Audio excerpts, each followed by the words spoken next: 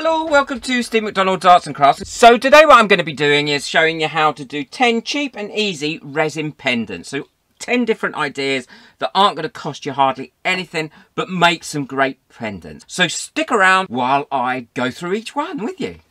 Just as an example, two of the pendants I'm going to make with these sharpenings from coloured pencils and with these little tiny jump rings that I don't use. And they cost next to nothing. Well, they cost nothing because I kept them when I was sharpening my coloured pencils.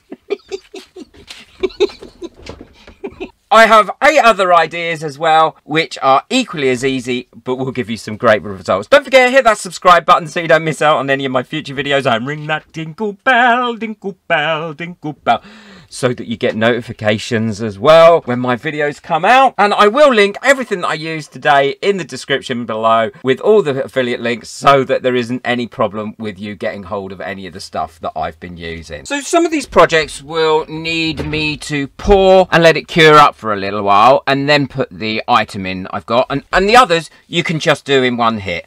I've added some gold mica powder into the resin here, and I'm spreading it out, getting rid of the bubbles. And what I've got here is some mosaic tiles that I had left over from another project, so I'm popping them in there. And now I'm using the little gold jump rings and just filling that up, and I will squash that down in a sec so it's nice and level. And this one is for the crayon bits. It's just normal crayons that I've grated up a little bit and popped into the resin, and I will just spread those out a little bit so they don't all clump up. Fill it up and let that cure. And then I'm moving on to the little glass seed beads, which try and keep into one place, but obviously I can't because I'm very messy. So I'm now picking those up and putting them in to the mould where they should have gone the first time. Again, mixing them around so that they're not all clumped up, and topping this one up too. And I'm just using a normal art resin here.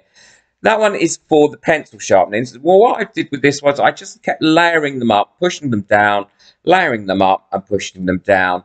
And then when I felt I needed to add a tiny bit more resin, I just added a little bit more resin. And I put the sharpening crumbs in as well, just to add a little bit of colour to those as well. Topping it up.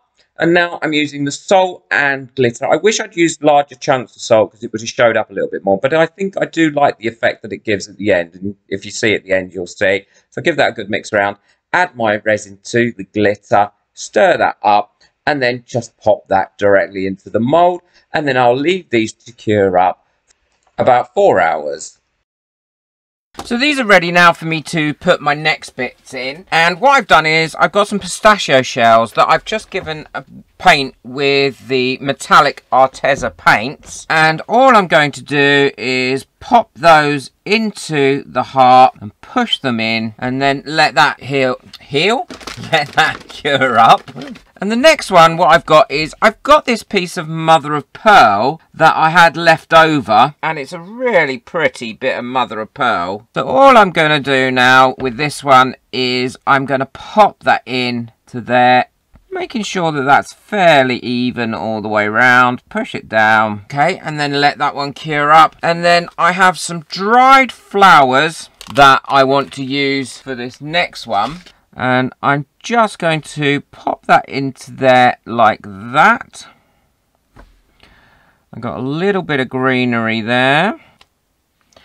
And a little bit of greenery there as well. Now, I've done this forward facing because I intend to dome this one after it's finished, and I probably will dome a couple of them. I don't need to work in reverse for that. So that's that one done, and then these ones I'll finish off. I've still got another one to finish off as soon as this bit's gone completely hard on this one. And the other pendants are all curing up nicely. So we will come back to this once I need to put the final layers on, and then we can have a look at it when it's cured. I'd just like to say a big thank you to all my members of this channel whose names are coming up next. If you'd like to become a member, then the link's in the description. There are a lot of perks for being a member. And also, if you'd like to buy me a coffee just to say thank you for all the videos that I make and all the experiments that I do, it really does help because this is my only source of income now, so it's all a bit worrying. But thanks to everybody that has been so generous and helpful, it's allowed me to keep making these videos. So these have all cured now, and these are the ones that don't need to have anything else done to them, apart from this one and this one, where I stuck my finger in the resin and it left a fingerprint before it was fully cured. We all know we shouldn't do that, but we can't help ourselves. So I'm going to slightly dome those two. And these I just need to add another clear layer to them. And I won't show you me pouring that layer because that can be a bit tedious, just seeing me pour a little bit of clear resin. Before I pour my next layer on them, I will add this sticker that I made. And if you want to know how I make the stickers, I'll link a video in the description and also at the end of this video that will take you straight to one to make your own homemade stickers. I just need to peel that off. That sticker is now on there, and all it was done was homemade sticker. I drew the little picture and it's just photocopied onto photo paper. I'm not going to seal it or do anything with it. It should be fine in there with that small amount of resin. But these have all finished now and they're all cured, so it's just about demolding them now. This is obviously always my favourite bit. And it's nice to have 10 different ways to make up little pendants. And the other thing is, these all come out quite original as well, because there's something that you've made and that you can show off and either sell or wear yourself or give away as gifts. That's them all finished. Now, I'm not going to make these up into pendants because I'm sure you've seen me do this many times before. And if you haven't, then I will link the video at the end of this one that shows you how to make everything up into some really nice jewellery. Now, I love the way the sticker one has come out. I always think they come out really, really nice. And it's something that you've drawn yourself. The little mosaic tiles, that's come out nice. In fact, the only thing I wish I'd done is I just used one colour as opposed to using two colours. I think that might have looked a little bit more uniformed, but I like the way that's come out. The flower, as always, that has come out lovely. I love using flowers in resin, especially ones if you've dried or pressed them yourself. Crayons come out really well. The pencil sharpenings one, I think that's really pretty. I think